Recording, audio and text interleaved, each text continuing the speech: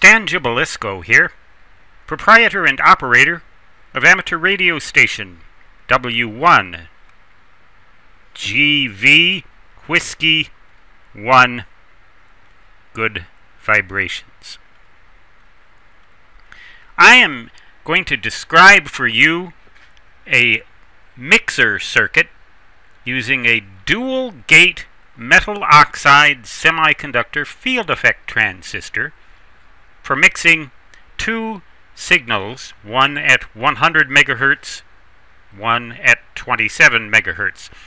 Someone emailed me and said, is it okay to use an operational amplifier for a circuit like this?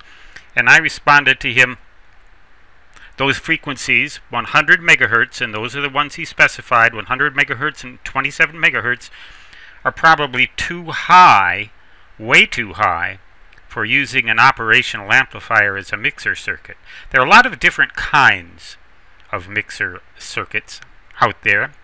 I believe that if you type in the word mixer to the search box in my channel, you will come up with some examples, videos showing various ways in which mixers can work. But I haven't seen any circuits in my channel that specifically use the dual gate metal oxide semiconductor field effect transistor, or MOSFET, which is ideally suited for mixing signals. Now, a dual gate MOSFET is characterized by extremely high, essentially infinite input impedance and virtually no coupling between the gates, which are these electrodes here, and the drain or source, which are those electrodes, this one drain, that one source, respectively. The component values are just suggested, but these are as shown. This is a variable capacitor, and I don't know exactly what the value of L would be, something that will allow tuning to the frequency of output that you want, which is either 100 megahertz plus 27 megahertz, which would be 127, or 100 megahertz minus 27 megahertz, which would be 73 megahertz. Just for the sake of argument, let's say that we want 73. Well, that's not the inductance, certainly. This is the output frequency, 73 megahertz. This is a suggested circuit for a dual gate MOSFET mixer. A dual gate MOSFET is the semiconductor equivalent of a tetrode vacuum tube, for those of you who are old timers and remember that kind of thing. The gates have equal status. They operate with equal importance. So both of these gate input signals will affect the output. You can use it as an amplifier or as a variety of things, modulator and other type things. But if you modulate the signal at the gates, you will end up with a modulated signal at the output. If you combine signals at the gates, you could have audio here, you could have radio frequency here. These are two radio frequency signals being mixed, as shown, to produce an output of 73 megahertz. You would tune this circuit to 73 megahertz. Your input 1, well, let's just say that's the 100 megahertz signal. And let's say input 2 is the 27 megahertz signal.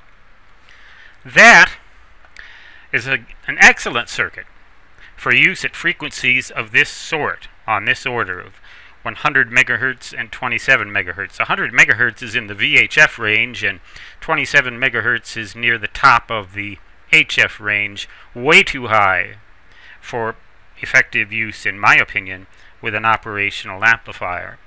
But certainly okay for a dual gate MOSFET like this, intended for radio frequency operations. So a dual gate MOSFET mixer. This component, the dual gate MOSFET, once again, gate number 1, gate number 2, the source, the drain, and it's an N-channel device because the arrow points in here so that the drain receives a positive voltage with respect to the source, which in this case is grounded for signal but biased slightly above ground to limit the current through the device and keep the current from shorting it out, from destroying the transistor. If this were a dead short here, you'd have the current would destroy the MOSFET in short order. So that is my little idea for the day. General component values, these are not intended to be exact but approximate, but the circuit is representative of a mixer at frequencies like this using a dual gate MOSFET, Stan Jabalisco W1GV saying 73, and so long, which through any circuit at any frequency always translates in my native fist, so long, da-da-da-da-da-da.